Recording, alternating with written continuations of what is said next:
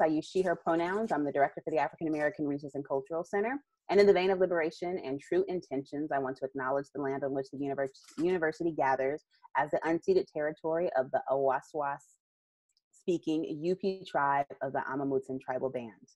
Let's continue to take care of each other and distribute good energy and love throughout this really challenging and unprecedented time. And of course, while I most certainly wish that we could gather in person to do this opportunity, to talk a little bit more about the experiences of our ADC identified students that travel abroad.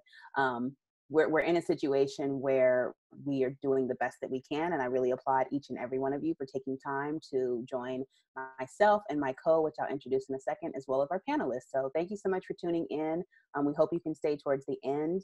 A little bit of breakdown of today, and I think Ashley will do this in a bit, but we're going to do some brief introductions. Ashley will give you some really sound content and context for the experiences abroad, and then we have some amazing students that have joined us today to talk about their experiences.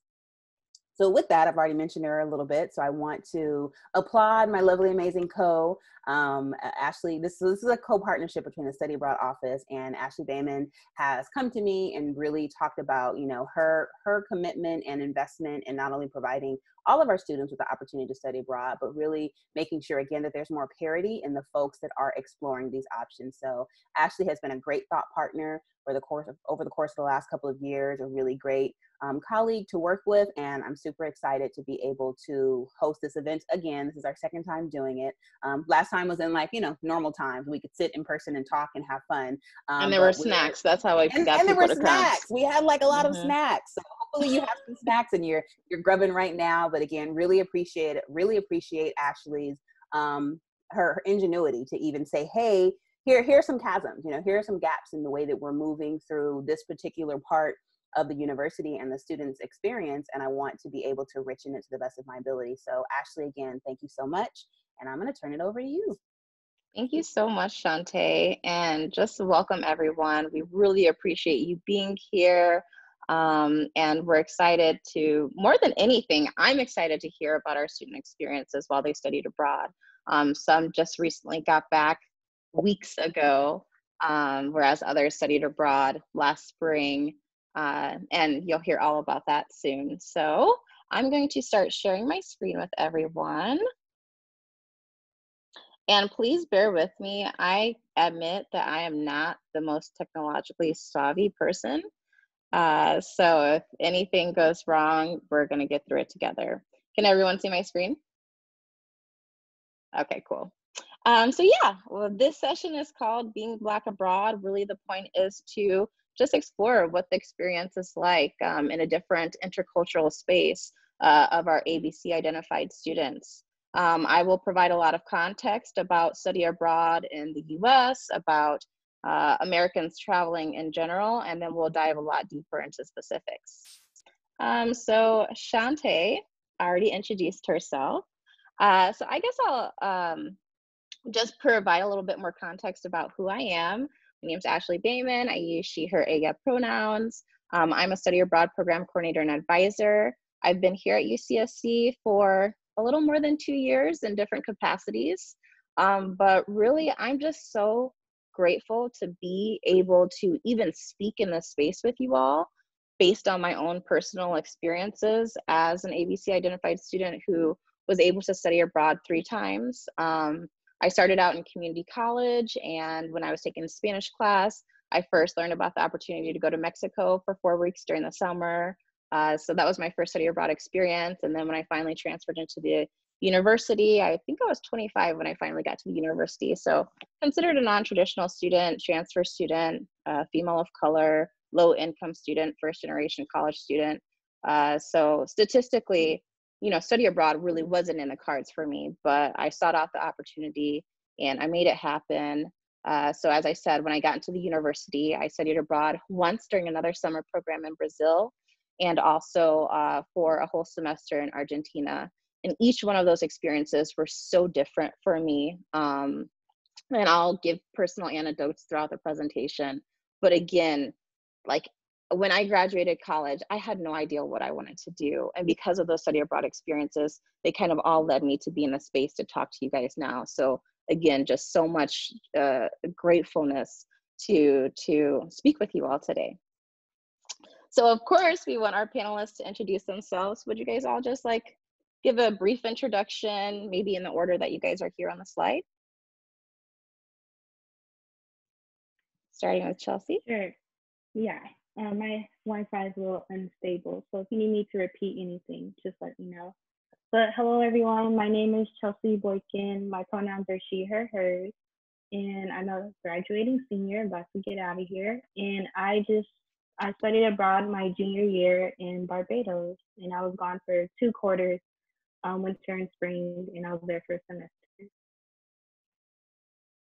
That's it. Aya. Hi, my name is Aya, or Ayodele, and I'm an environmental studies major.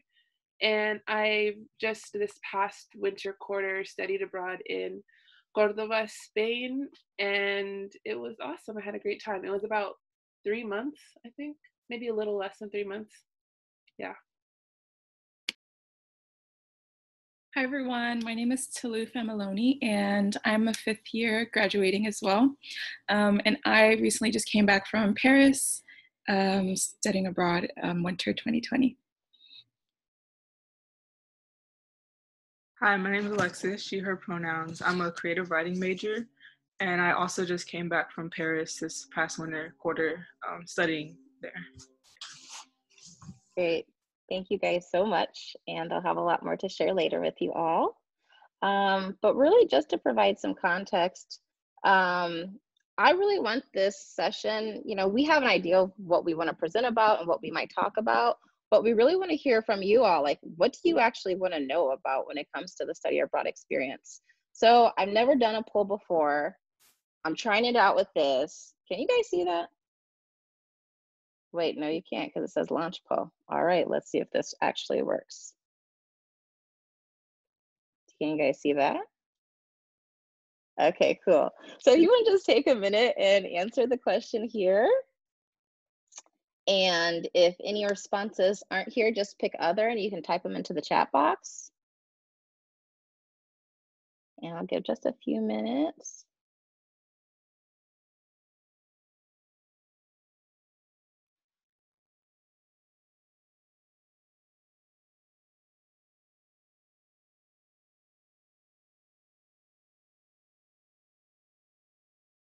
Yeah, so far I see a lot of people have chosen, experiencing culture shock and cultural transitions. That's something I think that our panelists will really be able to speak to. Safety, health, and wellness. Making friends is a top one. I'm going to end the poll now so we can see our results. Okay, so experiencing culture shock and cultural transitions. That's really what this presentation is based upon, understanding what it's like to navigate new intercultural spaces. So we'll definitely talk about that. And again, I really want this to be an informal conversation between all of us. Yes, I guess I'll be leading it and facilitating it, but if you all have personal anecdotes that you want to add, if I'm not saying something properly and you'd be like, oh wait, but what about this? Please add to it. This is a space for all of us to really connect with one another over this subject. And I'm not going to act like I know everything because I absolutely don't. So just so you have an idea of what we're actually going to discuss, first, I really want to start by providing some context to this conversation. So really looking at like who's actually studying abroad, where are they going, and why should you do it? What's even the value of studying abroad during your academic undergraduate degree experience? Next, we'll look at different considerations one should have as an ABC identified student when they're navigating new intercultural spaces, and really exploring like what expectations you might have by country. So what might it look like to be an ABC identified student in a majority Black country rather than in a majority Asian country, for example.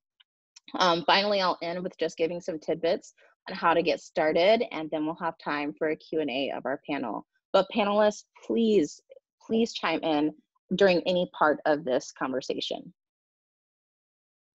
So before diving into like study abroad in general, we thought it was good to provide a framework for American travel in general. There was a Forbes national study that was conducted last year, and here you can read some statistics, but overall, especially when we look at the United States compared to other countries in the world, Americans don't travel as much as others. I think the national statistic for those who hold passports is only 40%. So less than half of all of the folks here in the U.S. And this is for different reasons, right? One, financial reasons, financial restrictions for me being able to travel outside of the country. Two, maybe just not being prepared to, navigate different spaces. Some have fears of language barriers or cultural barriers, whatever those might be. But also the United States is huge. We have a lot of different geographies here that we get the opportunity to take advantage of. So obviously it makes more sense that, Europeans are traveling more because they just have better access to different countries more than we do. So then when we look at that, only 40% of, US citizens actually hold passports, then it should come as no surprise that only 3% of undergraduate students actually study abroad. So I think the last statistics, I think it was like 300,000 some students actually study abroad in the academic years 17, 18. And we have like 17 to 18 million students enrolled in higher ed total. So it's a very small percentage, but out of that already very small percentage, only 6.1% of those students identify as Black or African American. So we, as a community, are highly underrepresented in this, high impact educational opportunity. And the only way that we can increase representation is by coming together and having these conversations and learning about what the experience is like when we actually do go abroad. Looking at where students are going. So historically, Europe has received the majority of our study abroad students. And really it comes as no surprise, right? I mean, in the media, we're always seeing these beautiful pictures of the Eiffel Tower, of all of these historic landmarks in Europe, which are, breathtaking. They call it the old world for a reason. When you're walking down cobblestone streets and looking at the architecture and learning about, societies and civilizations that existed there from the early thousands, you're really blown away. But there is so much more in the world. We can see Latin America comes up behind Europe at 16%, 12% in Asia, only 6% in Africa. So, we're trying to not only increase participation, but also increase participation in what we call non-traditional locations. In fact, if a student is looking to study abroad in a non-traditional location, which is anywhere outside of Europe, there are so many scholarship opportunities available. So just something to keep in mind when exploring different opportunities. So I guess getting into the more important part, like, why are we even talking about this? Why do we care? Why should students actually study abroad? There's a lot of personal growth that happens when one studies abroad. I remember, I think Tolu, you talked about it in a survey that you filled out for us, like your increase in confidence of just like moving yourself like independently through different, I think you talked about your independent trip to Portugal, which I hope you'll speak on later. But yeah, Absolutely. the confidence. No, I'm sorry. No, I was just agreeing with you. Absolutely. There's a lot of confidence that you build and just your self-independence and just seeing what you can actually overcome and what you can do. Thank you. And also going abroad to learn a new language. Aya, I know you mentioned that one of the reasons that you're really excited to study in Spain was to learn Spanish. You want to speak to that quickly? Yeah, it was really fun. And like, I mean, in California, we pretty much learn Mexican Spanish. And so it was very different learning Spain Spanish. I don't know if that makes sense. Like the dialect was very different, but it was still really awesome. And I think beneficial in building my confidence in Spanish in general. Absolutely.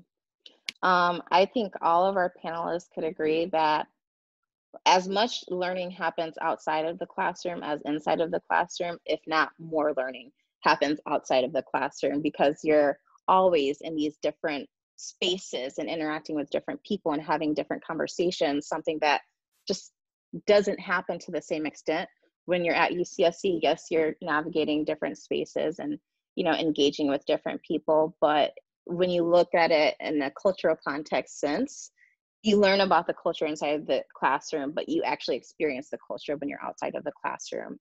You develop so many new relationships. Students go abroad for heritage-seeking reasons or to participate in a diasporic community. So that's where you go abroad to connect with, you know, your ancestral roots or any community that has historical, cultural ties to you or your family. A lot of people don't realize all of the career preparedness that study abroad actually instills in you. I mean, you could study abroad and participate in an internship, for example, or you can conduct international research, or just all the different soft skills you gain, like flexibility, adaptability, working with people from diverse communities, all look great on a resume. And if you study abroad on like a faculty-led program where you're really gaining a close relationship with faculty, that's someone who can, you know, later you can use to write a recommendation letter for graduate school admissions. Clarifying your own interests and life goals, that's the only reason I'm here talking to you now. I had no idea what I wanted to do after I graduated college with a degree in Spanish and Latin American studies. And now I'm in this space where I can get other students to participate in what put me in this space in the first place. And then really looking at exploring your own identity. So I have this quote here from a student. She was an ABC student who studied abroad in West Africa. And she said that when she was abroad, she had this realization that at one point, I was almost experiencing the opposite of what I had grown up with. Because being in the US as an African American and someone who grew up in predominantly white schools, I was always very aware of my race. I would have moments when I'd be sitting in class, just listening, whatever. And then I look around and see, oh, actually, I'm the only person of color in this whole classroom. But in Western Africa, I really was able to live without that being a factor at all. I never thought about it, except when I was realizing that I just fit in. So really being able to connect to yourself in a way that you might not have anticipated. So we're going to go into some different study abroad considerations. This is not, you know, an all-inclusive list. If there's other considerations we don't talk about, please let me know, but let's get a little bit of the 411. So whenever someone asks me, like, what are the most salient parts of my identity?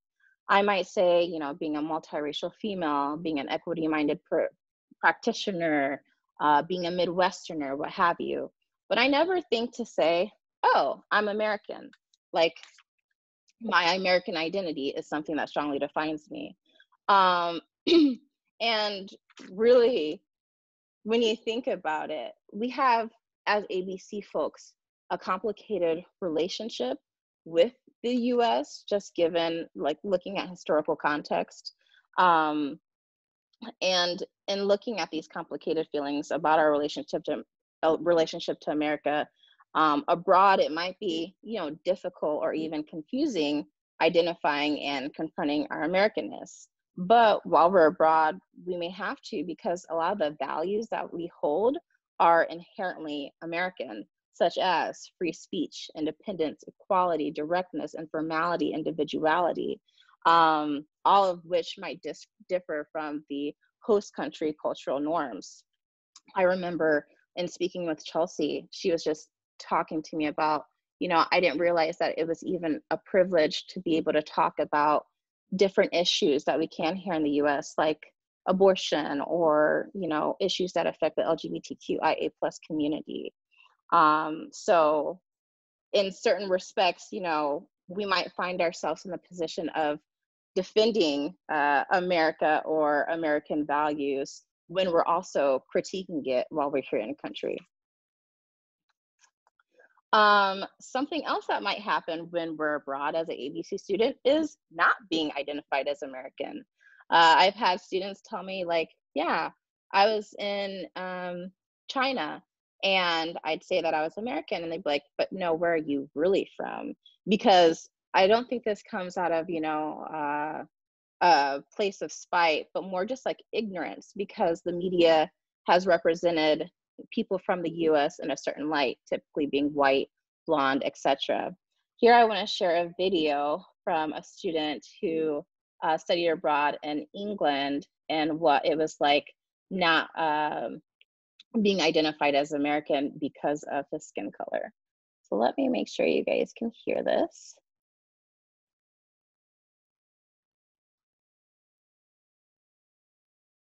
Wait, maybe you can't. Videos are always tricky. Okay.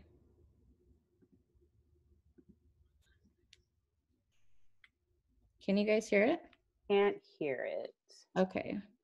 Let me see. So one thing. So you may have to unshare, and then before you share it again, there's a box in the left-hand corner that allows you to share the sound when you share the video. Black. Can you hear now? Being a Black American in Yes. England, I think, or maybe just in Europe, but specifically here, because a lot of people ask me more here than anywhere else, is like, are you really American? Like, what do you think American looks like? Like, they have this concept that Americans are like white. That's problematic. Like, they ask me, like, I'm like, oh, American. They're like, oh, but what really are you? It's like, someone in America said that, that would be so racist. Next question is like, are your parents American? It's like, yes. Oh, are their parents American? Yes. They were all freaking born here. Unless you go back 200 years ago, then they weren't. They're like, oh, well, you look Caribbean, or you look like you're from Somalia or like South Africa. And I'm like, yes, well, I'm pretty sure somewhere down the line in my history does go back there, but just because my skin color is that way now does not mean I'm not American. I was born in America. I'm full-fledged American. Like, oh, like how did you get to America? Like, why are you over there? It's like, what do you think America's comprised of? Like, it does not make any sense. Okay, let me try to switch back to my AirPods. Can you guys hear me now? Yep, okay, cool. So yeah, I just thought that that video, like he's in England, like a country that, you know, is supposed to have such close ties to the US, and yet that ignorance still exists. Another consideration when studying abroad is, you know, the shift in privilege. In the US, we do have a higher average annual salary than many countries in the world. In fact, I'd almost say all except for those in Europe and the UK. So really, you know, identifying as a low income student in the US is going to look really different when you're in a different cultural context, depending on, you know, the economics of that particular country that you're traveling to. You can see some of the statistics here on average annual salaries. Another thing we don't think about is just the privilege that we have to access a higher education. In many countries in the world, you know, there still exists gender inequality in education, and you can see what those look like, what some of those countries are here. But also just having the privilege to study abroad. I mean, just the privilege of having a US passport opens so many more doors than what other people from other places have access to. So, you know, being able to study abroad, and you may or may not have to get a visa depending on how long you're there. So just some things to keep in mind when you're in these different cultural contexts. But also looking at, what does discrimination abroad actually look like? I have some examples here, along with different quotes from students. And again, this is not an all-inclusive list. Discrimination takes form in many ways, but these are just some things that we've heard about from students. So the first one is having comments made about one's appearance. A student who studied abroad in Italy said she heard, or people would question, like, are you sure you're not Roma? Because you look Roma to me. Roma is a minority population or minoritized group in Italy from India. So they have, they're people of color who are treated really bad in this society and are stigmatized in the society. And just because the student might have shared their skin color, they were automatically presumed to identify as that group. Students have also talked about experiencing, okay, this word is always, it gets me every time, fetishization and objectification. So one student said, while we were touring, many of the patrons were asking to touch my hair, take pictures of me and with me, and openly stared as they walked past me. This is a student who studied abroad in China. And in fact, I experienced this myself. I used to lead programs for high school students abroad, and I took a group of students to Mexico once. And 2 of my students had braids in their hair. And one time we went to a mall and we saw this group of people just taking pictures of us. And so I went up to them like, why are you taking pictures of us? Like, that's super rude doing that without asking our permission. They're like, we're just so blown away by their hair. We've never seen anything like it before. Some people go abroad and experience language discrimination. So let's say you study abroad in a predominantly Black country, like the student who studied in Botswana. Even though you might identify just based on skin color alone, there are all these other, ways that you experience cultural dissonance. One, in language, people might say, oh, you don't speak Swana? What are you even doing here then? And then finally, something that we might not think about initially, but experiencing microaggressions from peers and host nationals. So a student said, when a host country professor asked if race was still an issue in the United States, the white kids were like, no, we don't think so. We have a Black president now, so life is great. So I was like, okay, once again, you don't have to go through some of the things that I do, but okay. And I said, no, I think it is still very much an issue in America as well. And then they looked at me again like, oh, this girl. So this is a student who was studying abroad in India. And I can speak, based on my own experience. When I studied abroad in Brazil, I was the only student of color out of 25 other students. And I felt that the students that I were with were very culturally insensitive. So I only actually ended up making one friend. And the reason that we bonded was because we were both genuinely interested in Brazilian culture and learning the Portuguese language. So in a sense, that was an isolating experience for me. Could I add something? Please.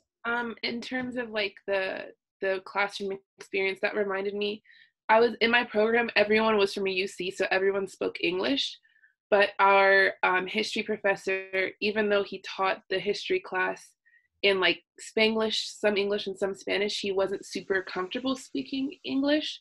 And we had a discussion about like feminism in Spain and the political sphere, and one of the students brought up machismo, and he was comparing it to feminism, and this is an American student, and I disagreed with him, but it was kind of hard to have that discussion be facilitated by a professor who didn't speak English confidently. So it ended up not being as productive a discussion as it could have been because of the language barrier. And although I felt comfortable speaking in Spanish, the other student didn't feel comfortable speaking in Spanish, so we had the discussion in English, and the professor didn't really moderate it as well as it could have been moderated because of the language barrier. So I think that's something that is definitely worth mentioning, because it's not always the students from the host university, but sometimes, the other American students that are with you. Absolutely. Great example, Aya. Thank you.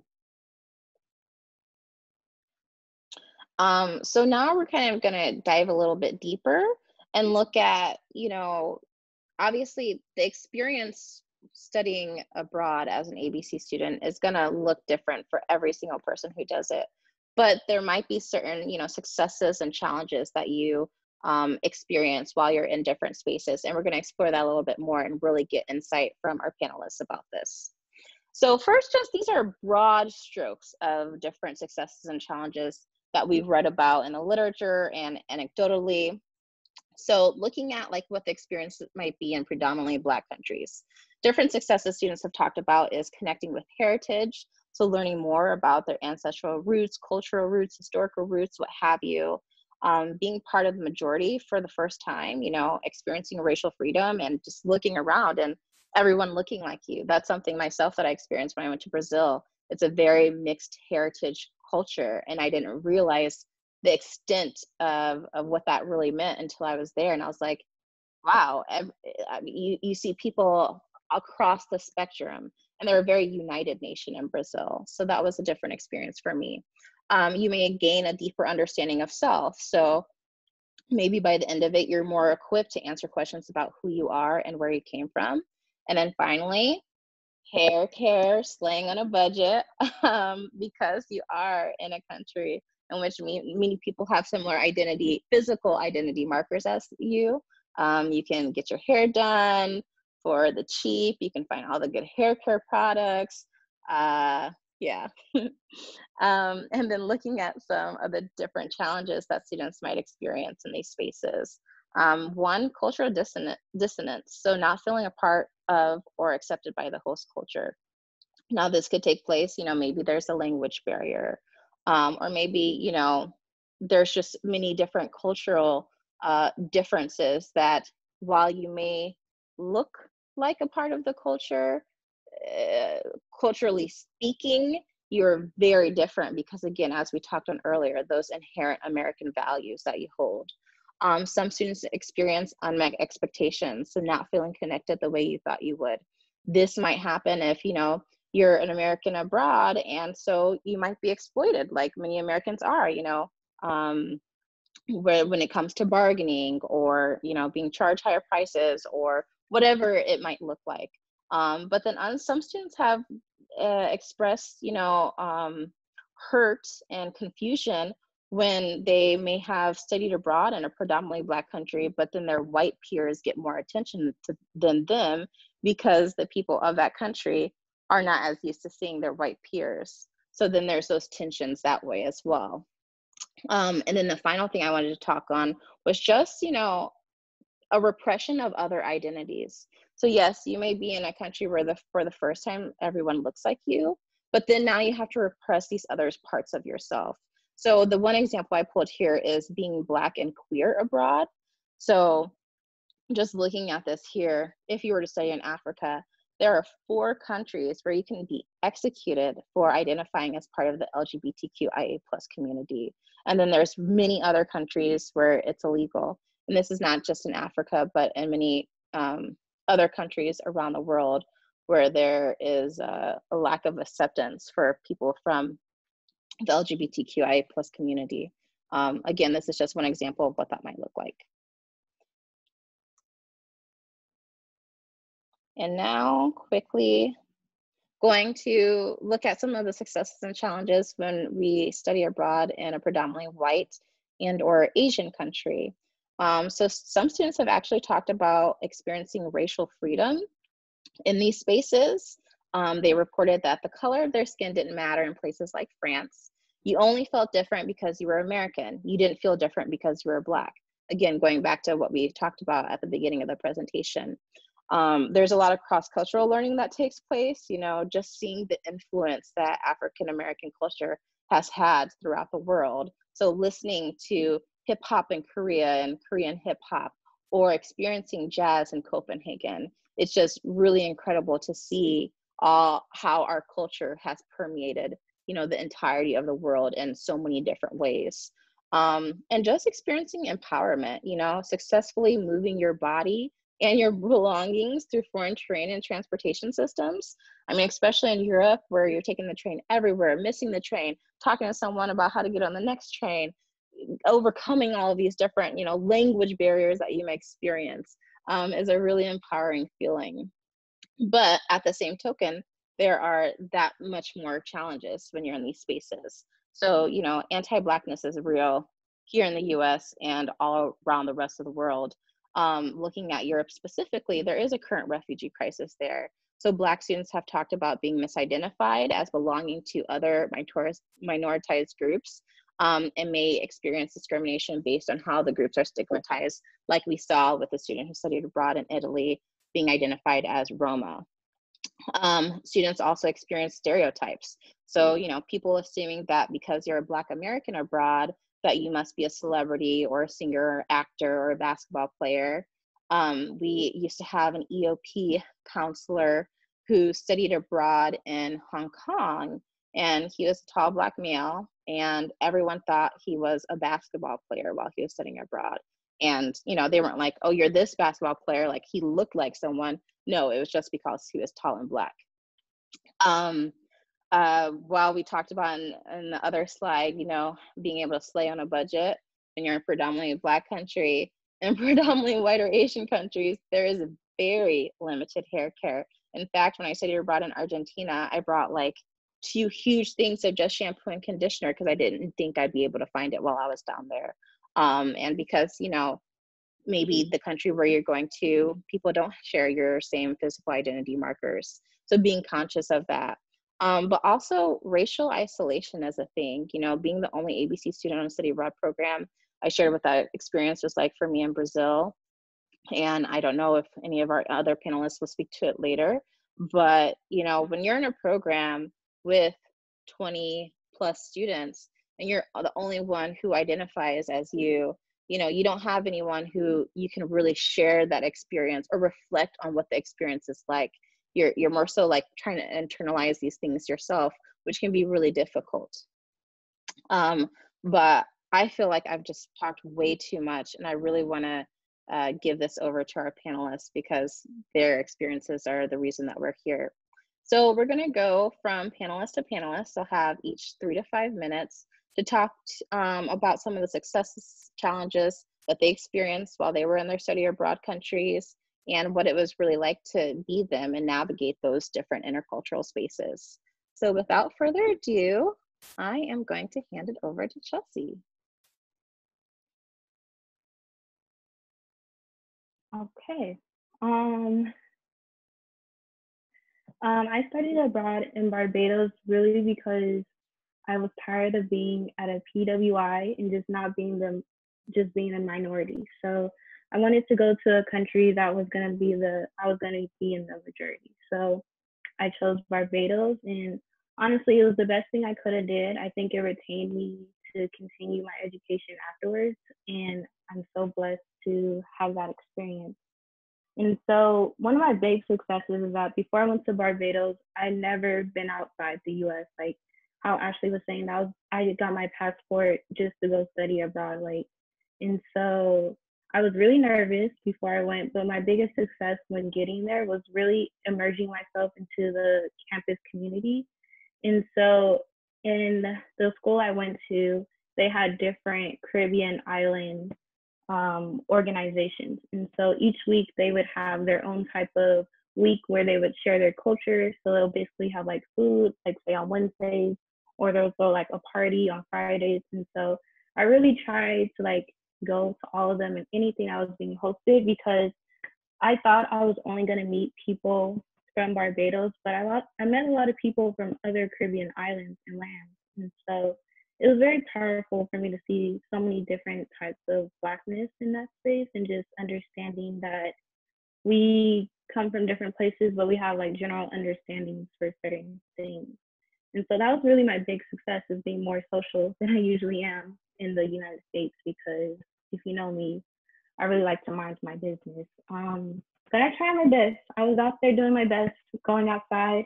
I met 2 people who also were from the UC system, and we became really close friends. And I also lived where I lived with other people from the island of Grenada and Jamaica. We came pretty close, and we started to hang out a lot. And so that was a really big success for me. Some of the challenges for me was that cultural norm of being American. So like there's certain things that we just grow up learning, like where I'm from. But if I talk about it, like say like abortion and things like that, it was kind of like taboo, or like we never talked about that growing up. And so at times my ideas seemed kind of radical to people, and I'm like, this is just normal to me, like this is just what I know. And that was kind of a challenge, but it really wasn't too big. Like it didn't stop me at all. If anything, it made me understand like the history of like how people are taught certain things or not taught other things. And then I really did like just smoothly glide into being in Barbados. I looked like everybody there, so everybody thought I was from a different island. I would tell them, you know, I was from this island, this state, and they would believe it. So I got away with a lot of stuff, but I think that it was something that I really wanted. Like I just love being around Black people and being surrounded by such greatness, really. And so navigating my identity was really easy for me. And yeah, thank you. Thank you, Chelsea. Going on to Blue. Hi. Hello. So, yeah, so I studied abroad in France, and honestly, I feel like I had a really great experience for study abroad, and I feel blessed to be able to say that. Um, but I honestly did not think I was even going to be able to study abroad because I am studying engineering, and I don't know of many people in engineering that were able to study abroad. But luckily, I don't know, I was able to finesse my schedule around a little bit, and I stayed a fifth year so that I would be able to take a quarter and go. And I just knew that with this opportunity, I wanted to make the most of it, like literally just say yes to everything and try to do everything that I could. Because I have two sisters and they both studied abroad, and like my younger sister studied abroad like 3 or 4 times. So I was just like, this is my opportunity. And I feel like some of my successes were the fact that I feel like I really did take advantage of every opportunity. I was able to like squeeze in a lot of traveling while I was there. I went to 100 countries. No, I didn't. No, I didn't. I was able to squeeze in 8 different countries, which just seems so cool. And I can't even believe I'm able to say that right now. But um, just taking advantage of every opportunity and really putting myself out there. Like I know I'm a outgoing person, but I didn't know to what extent I was, and it really took me, being in a different country, to really push myself out of my box, and meet new people and be independent. Like because if people didn't want to go to or or get involved with anything that I wanted to do, I just went on my own. And that's how a solo trip happened to Portugal. So I was just like, nobody wants to go to Portugal. I'm going to go by myself. And it was one of the best experiences I've ever had. So yeah, I would say successes were just like being able to really take advantage of every opportunity. Some of the challenges, I don't know. I feel like I don't.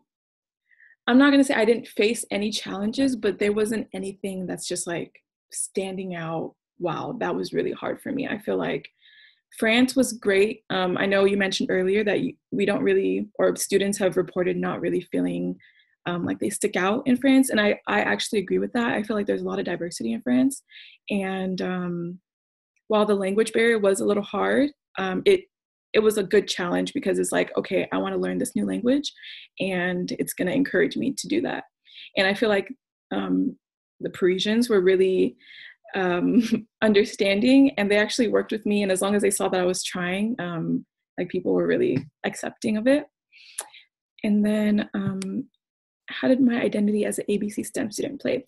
So the only time I really felt my like engineering background kind of come into or have an effect on my time there was in my classes, honestly, because I was taking a lot of GE classes, or classes that weren't related to my major.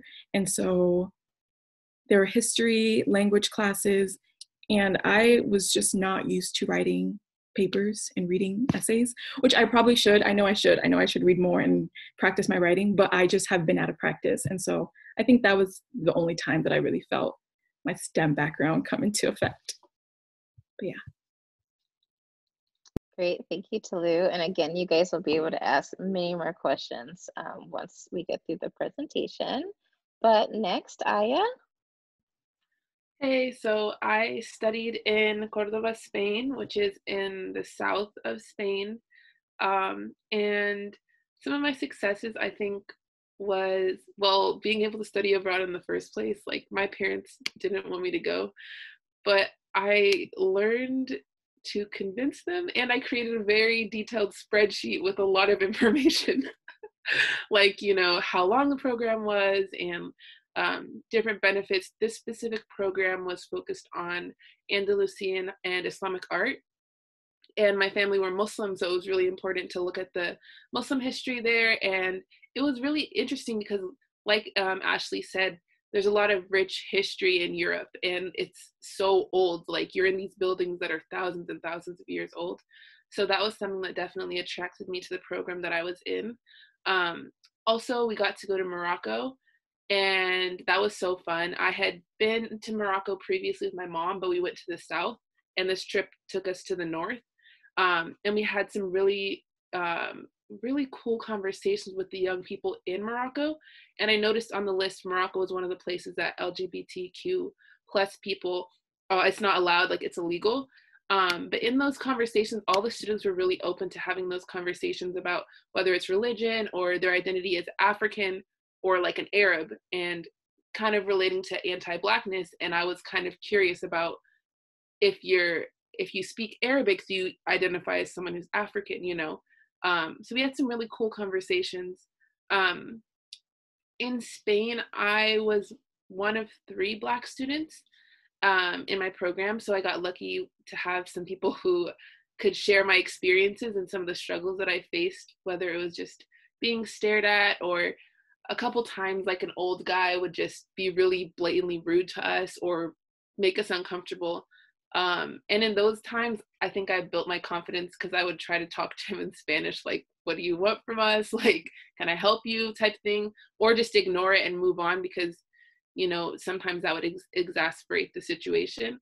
I think that would be the only time that I experienced like an overt challenge of someone like publicly staring at me or saying something. But overall, everyone in my program was so friendly and so nice. Our Spanish teacher had a very clear bias towards the white students.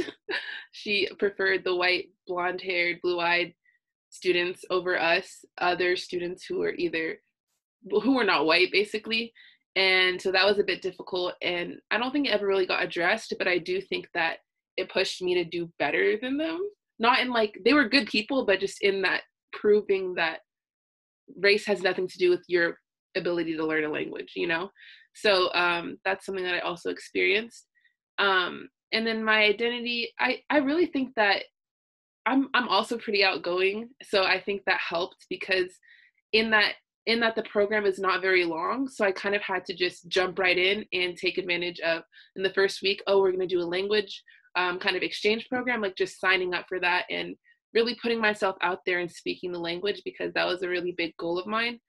Along with traveling to other cities in Spain, the program didn't really facilitate that much local travel. So pretty much everyone in the program would go to a different city every weekend, or go to Portugal or France or something like that. So yeah.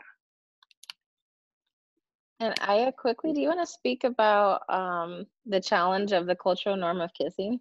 Oh yeah. Okay, so I was with the host family, and my host mom they told us at the beginning orientation that your host mom's gonna kiss you like on each cheek. And my actual mom was there because she had traveled with me to Spain. And so like when I met my host mom, she like kissed me on both cheeks. I wasn't expecting it, even though they told me. And I'm used to cheek kisses because a lot of my friends and family are like Pakistani, Afghani, and they do the cheek kiss too.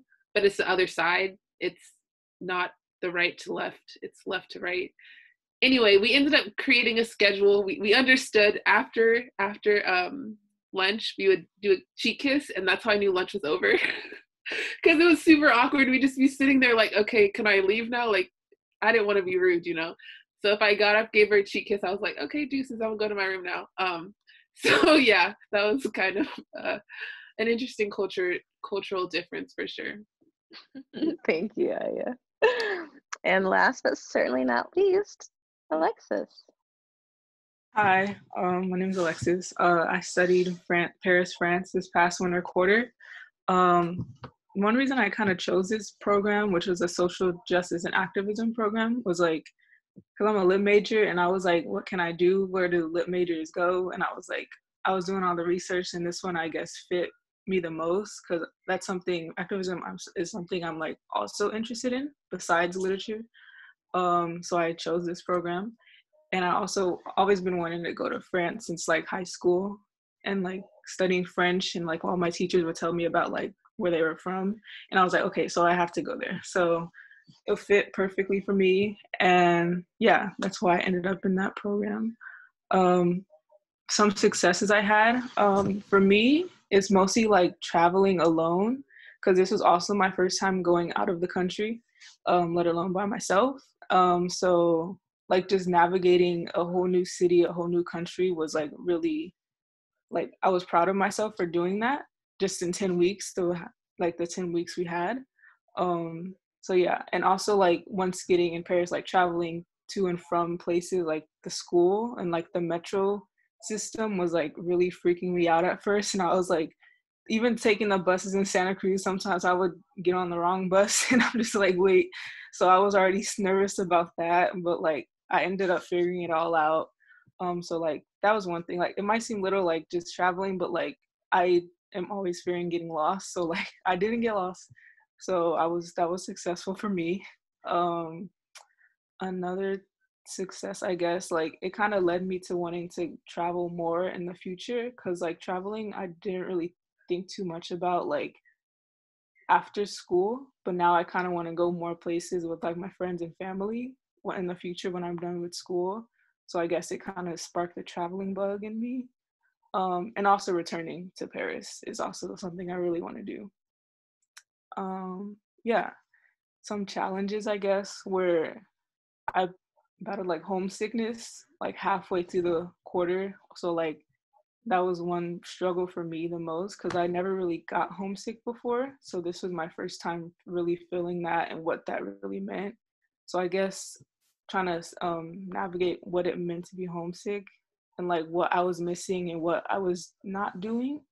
So kind of after that, like trying to get over it, like I started like exploring more a little by myself, like solo trips to cafes, I guess. Um, just going, I went to parks was like one of the favorite things I did, like just parks and the gardens there. So I'd like explored a couple of those by myself.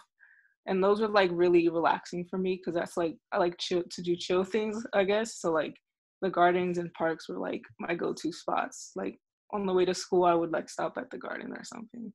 So yeah, that was a challenge for me, but like I kind of got over kind of, yeah. But, and also navigating a white European country. I like in what the student said earlier about France not being like too much of a challenge in terms of like being Black and not finding your space in the country. Cause like I did feel like more, because there was this one time me and my roommate, we went to an Italian restaurant in Paris and we sat next to a white couple, and like I kind of saw like stares, but I was like more curious if like it was because we were speaking English and not French, versus like whether we were Black, I was Black and like she was Asian. And I was like, I don't think it's really that. I think it was like, oh, what are, they're not speaking French. Who are they? So I was like, I just noticed small things like that. So yeah, that was interesting for me. And also like in terms of like my Black identity out there were like some things I would try to do. Like there was one night we went to like this dance club thing, and they were playing like, it was like hip hop R&B night. And once we went in there, I was like, I bet there's going to be a whole bunch of Black people there. And I was like hella excited like before going, and like they were playing Drake, LMA, Beyonce, and I was like, wait. So I was like, that was a good night. So just like seeing like a room full of Black people was like really cool for me. So yeah, that was something fun. But yeah, the student really highlighted when they said like it's more of like American versus like European, and I really understood that with this trip. So yeah, those are just like some highlights, I guess. Yeah. Thank you, Alexis. Honestly, I have so many follow-up questions for all of you guys, but I don't know how like the space, so I'll wait until the Q&A. But thank you guys so much for sharing your experiences. This is the part that I was most excited about myself. So now I'm just gonna quickly go through this because I really wanna open it up to Q&A. But like maybe after listening to everything now, you might be like, okay, I'm interested, but how do I actually get started on this? So the very first thing you have to do if you're a student who wants to study abroad is you have to complete a study abroad profile. If you go to the website listed here, studyabroad.ucsc.edu, at the very top of the screen, there's a place that says Slugs Abroad. You go to it, you sign in with your cruise ID, and really it's just going to ask you different questions about like academics. It'll ask you student identity questions so that it can also provide you with resources. It'll explain the different types of programs that you can participate on as a UCSC student. So once you complete the study abroad profile, then you can actually explore programs. We have 5 different program types to choose from. So there's UCSC faculty-led programs where you go abroad during summer session with UCSC faculty and majority UCSC students. We have global and domestic exchanges where you pay UCSC tuition and you pay the living expenses abroad. So you're kind of like trading spots with a student from another institution for a semester. The University of California Education Abroad program, which is called UCEAP for short, is the program that all of our students here participated on. It's a UC system-wide provider. So students from all the UCs can go on UCEAP programs. They have like hundreds of programs in over 40 countries. They have a huge portfolio. And then you can go on other UC programs. So like UC Davis, UC Berkeley, UCSD, they all offer their own study abroad programs that you can participate on. And then there's also non-UC programs. So they're not affiliated with the UC, but sometimes they have opportunities that the UCs don't. Like if you want to study abroad in Iceland, for example, I don't know any other UC that offers a program in Iceland. So you can find that through this non-UC option. And of course, if you speak with a study abroad advisor, we'll explain more to you. So yeah, once you've created the profile, once you've reviewed programs a little bit, or you don't even have to review programs, you can just do it with me or whoever you meet with. You can schedule an appointment to meet with one of us. So you do that by either calling the number here at the bottom or emailing global@ucsc.edu. If you're on a study abroad website, you just go to about and meet the staff and you'll get the information on who you would speak to. But any of us are always open to speaking, or providing information or answering questions that you might have. Quickly looking at what's more, so just so you guys have an idea, I wanted to quickly talk about, if you go in a UC program, it's UC credit. So sometimes students are fearful that they'll get transfer credit, and they won't. If it's a UC program, so those first 4 program options I discussed, you get UC credit, the classes go on your transcript, it factors into your GPA. Only the non-UC option actually offers transfer credit, but none of the UC options. Financial aid goes with you on all UC programs. And at UCSC, one cool thing that our financial aid office offers is an estimate. So they'll give you a projection of how much aid you'll receive to participate in your program. And maybe later on, our panelists can talk about how they actually paid for their study abroad programs, because I know that's often a big concern among students. But finally, if paying for your program is like a big concern, there are so many study abroad scholarships. I strongly encourage students to apply for these scholarships because, there's a lot that exists out there. And sometimes, like we have scholarships on campus, nobody will apply for it but one student, and that one student will get the scholarship because they're the only one who applied. For example, I know Alexis got the Gilman Scholarship. That scholarship is for Pell Grant recipients, and it can be up to $5,000. But they have different award amounts. So maybe Alexis, you could speak to that scholarship here in a little bit.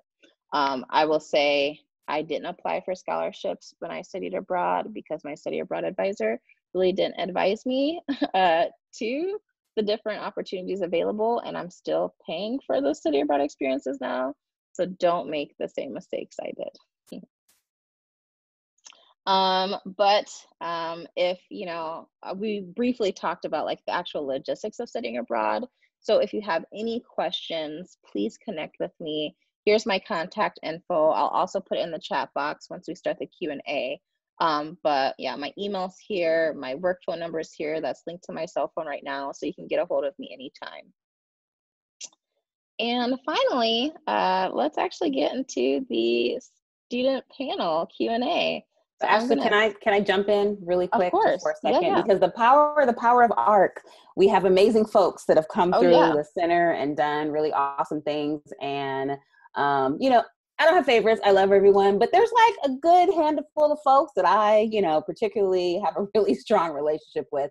And this person saw the flyer and they were like, oh my God, can I come and talk about my experience in Senegal? And I was like, you sure can. So I did check with Ashley to see if it would be okay. So I've given Lily, Lily's on the phone right now. She graduated in 2018, but then spent most of the 2019 school year in Senegal. And she just wanted to share a little bit about her experiences as well. Lily. Yeah, let me stop sharing and then we can kind of connect with each other better. And she only had a minute, so I told her that, but I think it'll add a little bit more richness to the conversation as someone who, was a couple years removed, but she was just chatting me and saying how this is fabulous and she wishes that more people would get the experience. Lily. Absolutely. Yes. What's going on, everybody? Hi. So my name's Lily. I graduated 2018, low-key the best class, sorry. And I had the fortunate and the ability to go study abroad in Senegal, West Africa. Ella's also on the phone call with me as well. So Ella, if you want to say something, you can. So I kind of forced Ella to come with me to study abroad. She was like my sidekick in crime. We did all together. The whole program was amazing because there's experience that I never got, like growth, as well as like the ability to just claim myself as an individual. But in Ash's examples that stated, there's some success experience that, which is understanding what you say, getting rid of those people. We had to have like a Black in our program, which was amazing. The part of my life, I would say, as like a child experience, home concerns. My mom was really on about like who's gonna live me. And I think the thing was there was like my person in that were peers studied the CAP called CIE Dakar, and we had 12 Black women, and then we had the rest was white. And it was kind of hard because we dealt with microaggression students. It really brought a lot of us together, the Black men, and really just come and hold space and really those serious conversations of how to be strong, how to handle things. And it was really the best way because I gained the best of friends through this experience. We traveled a lot together, went through sand dunes together. And so I want to say something, go ahead. Yeah. Can you guys hear me okay? I don't know. Mm-hmm. Okay.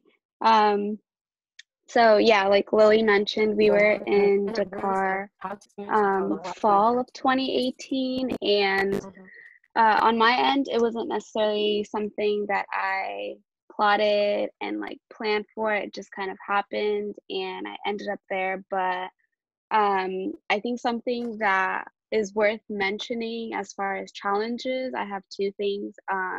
For me personally, it was a mixture of just language barrier because Senegal is obviously it's a francophone country, so people only spoke French and like their native language, which is Wolof, and you rarely met people who spoke English, so that was definitely a challenge, especially when all you want to do is like get a taxi ride and you have to figure out how to like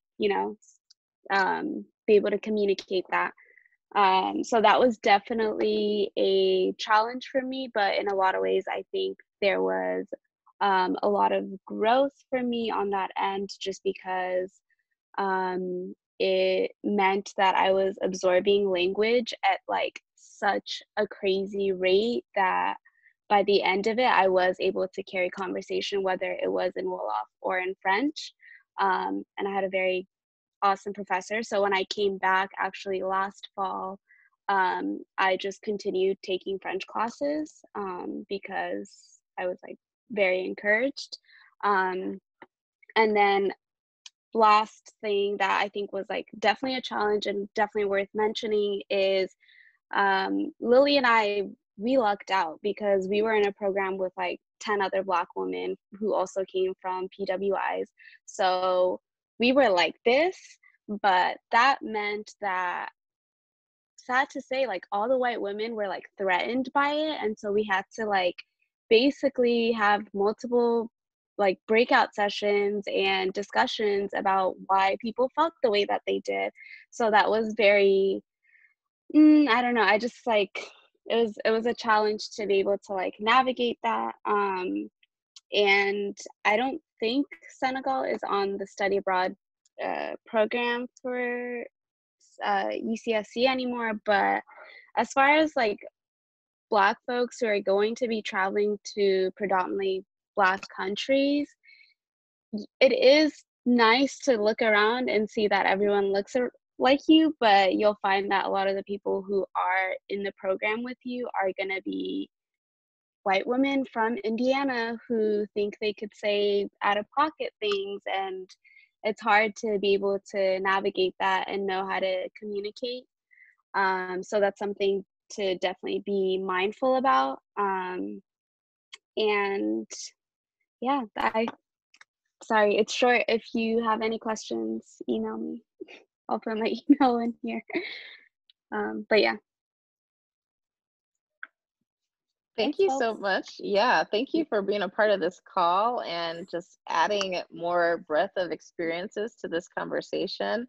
I don't know if UCAP offers Senegal program anymore. I think there's only 4 countries in Africa that they have for now. But now we want to open it up to any questions that anyone here in the audience has for any of our student panelists. And you can feel free to unmute yourself. You can put it in the chat box. Yep. Thank you guys so much.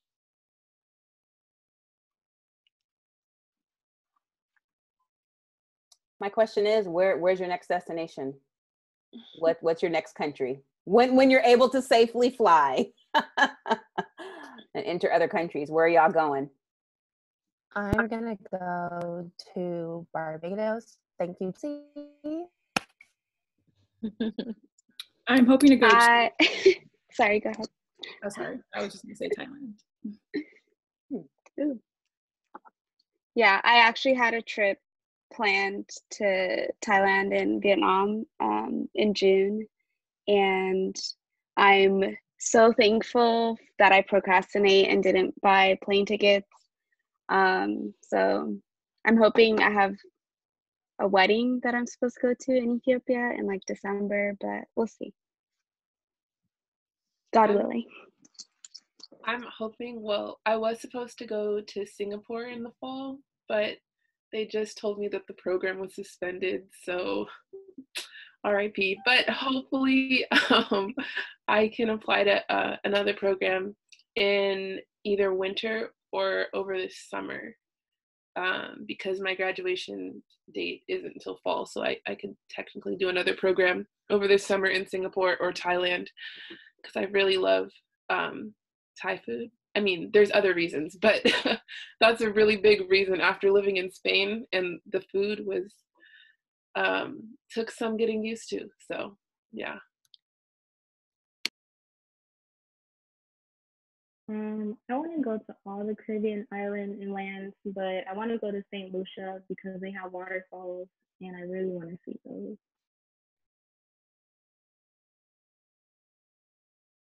I would definitely go back to Europe. France, I only stayed in Paris, so I definitely want to discover the rest of France, because why not?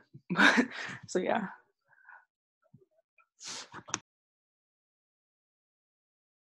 Thank you all. We actually have a question in the chat box, and actually it's a question that I was going to ask everyone too.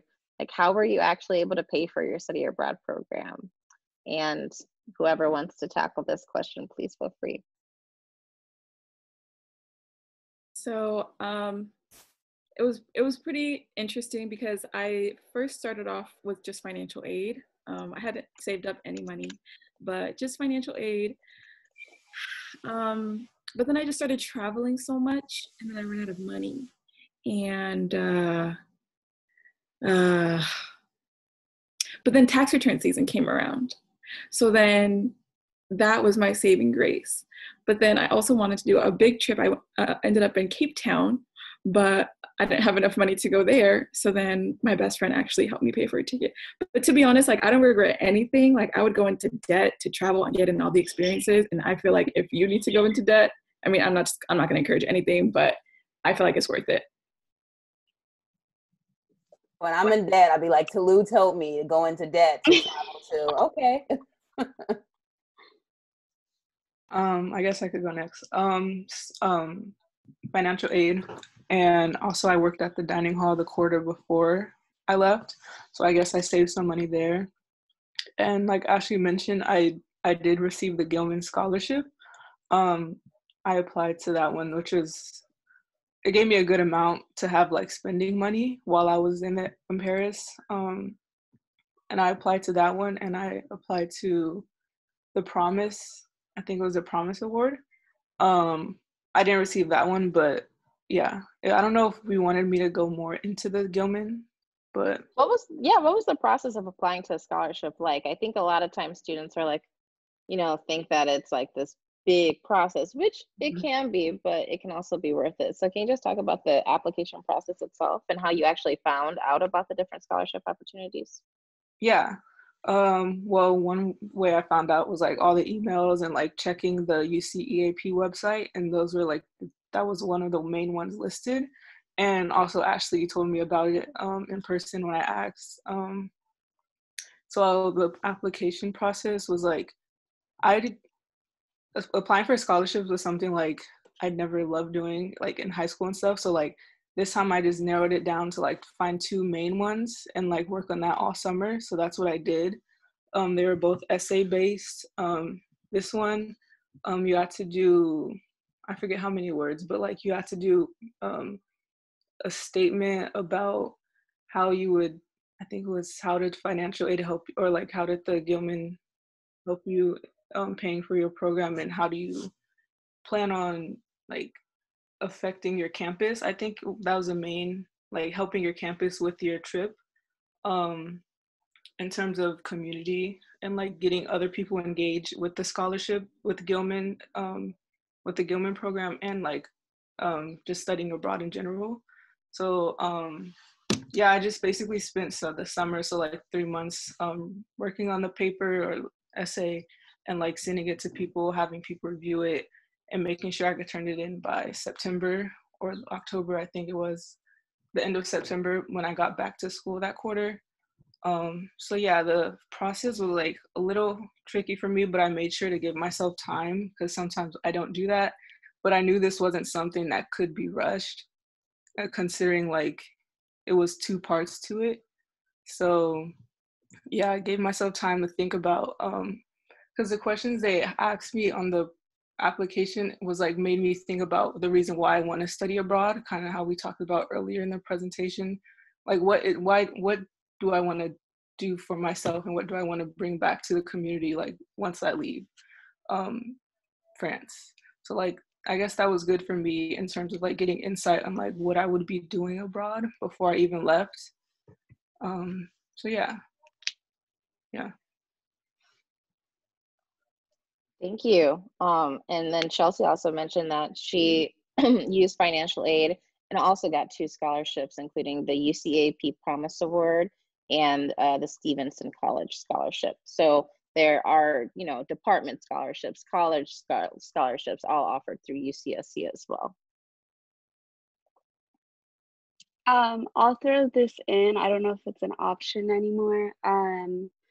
While I was studying abroad, I was working part-time, but working remotely. I don't know if it's like an internship, but it was a job on campus over at the physical plant. And I just kind of worked with my boss to be able to work remotely. And it was like I was only working like 10 to 15 hours a week, but that translated in like, in a very big way considering the like currency difference. So if you can work remotely, I would encourage that. Thank you. One thing I want to ask about is because 3 of our panelists actually were abroad during the onset of COVID-19, and I think a few of you had to leave your programs early. What was it like being abroad as all of this was kind of playing out? I mean, obviously it happened in Europe before it actually spread over here to the US. So what was the experience like for you, just, you know, being abroad, being away from your family and hearing about all of this that was going on?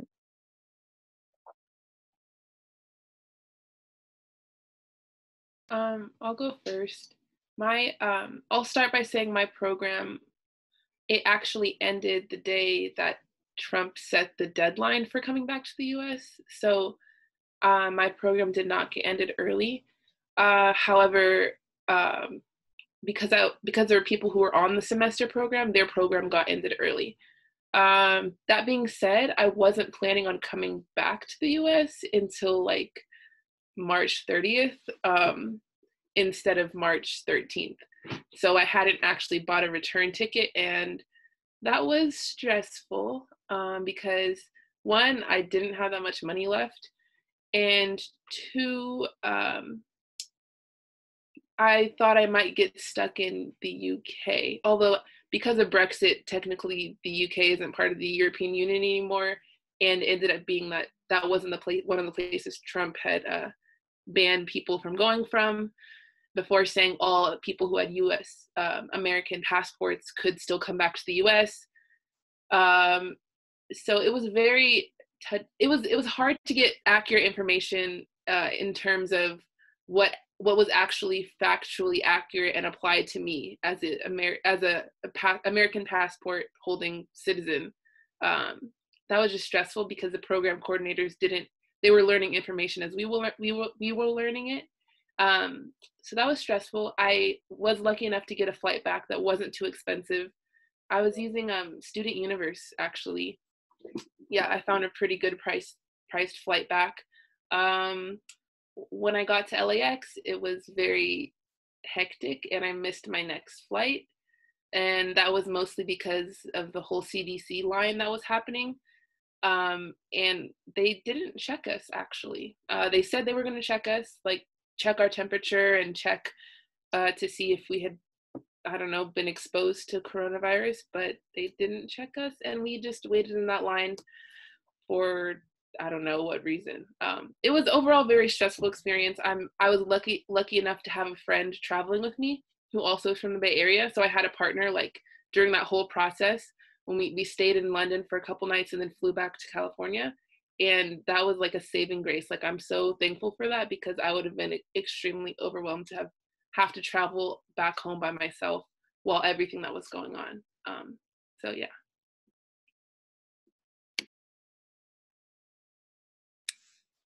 Alexis, did you want to say something?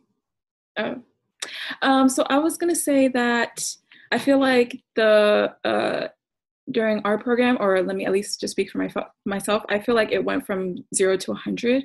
And maybe this is my fault for not staying updated with the news and about the outbreak, but it just seemed like one night I had come back from a trip and then there was an email sent out from our program about how the program got canceled. And then I went to sleep. And then the next morning, everybody had bought flight tickets back home. And I was like, oh, okay. But we still had a week. So basically the finals week was canceled and everybody went back home. I was going to stay until my originally planned ticket the following Sunday, but I'm lucky I didn't because the Tuesday I eventually left was the day that France closed their borders to leave. So I feel like it was a stressful process only in the fact that it just went from 0 to 100 and I didn't really know what to do. Yeah. Did you have to self-quarantine when you got back to Lou? I did, but I was at home, but I was definitely like not going anywhere outside of my home. Yeah, it was kind of tricky, but I definitely did like self-quarantine in some capacity. And Alexis, do you want to share anything about the experience COVID-19 abroad? I was actually in the same program as Salou, so like I agree it was hectic and like very like what's going on, but actually like me and my roommate, we were like both kind of like worried about the whole case, the number of cases. So we were literally checking the rise of the numbers every single day, like giving each other hourly updates. It kind of got ridiculous, but like it's kind of felt like what we had to do. And we kept like being on the phones with our moms. And like my mom was here like trying to like look up flights like 2 weeks before like it actually got canceled. And I was like, wait, so yeah, it was hectic. But I ended up getting a flight back home just in time. Yeah, it was, I wish that on no one, because like the program ending 1 week before it's supposed to actually end was kind of like, a lot of people were disappointed, but I was concerned mostly like for safety. So yeah.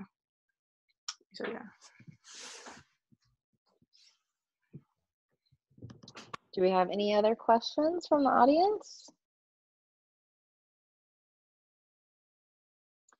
We have one here from Monica for Tolu. What factors made you certain that you wanted to stay an extra year for study abroad? So the reason I had to stay an extra year is because with the way my schedule was, there's like a capstone that's a year long. And so I had to do that my 4th year. And so the only way I would have some time to go was if I stayed a 5th year. And luckily I had failed a class like 2 years ago that was only offered in the spring quarter. And so I would have a class to come back to. And that really helped for financial aid. But I knew I wanted to go abroad just because, like I said, my 2 sisters had went and they had like amazing experiences. And I was like, I want to be able to experience this. And I don't want my major to like hold me back. And so I knew, and plus I have a lot of friends that have already graduated and they're like, stay in school as long as you can, because post-grad is just, it's not what everybody is expecting, and it's not all it's cut out to be. So I was like, yeah, I could take some time, enjoy it, take some time to explore the world. I was like, I definitely will, I'll take whatever it takes to do that. Chelsea, would you like to speak to that as well? Because I know you stayed a 5th year for just after studying abroad. No, this is my last year, my 4th year. Oh, it's your 4th year. Yeah, I went through my 3rd year, but everybody else in my program was a senior. I was the youngest person, actually. Yeah, actually juniors, we don't see as many juniors studying abroad as we do seniors. Any other questions?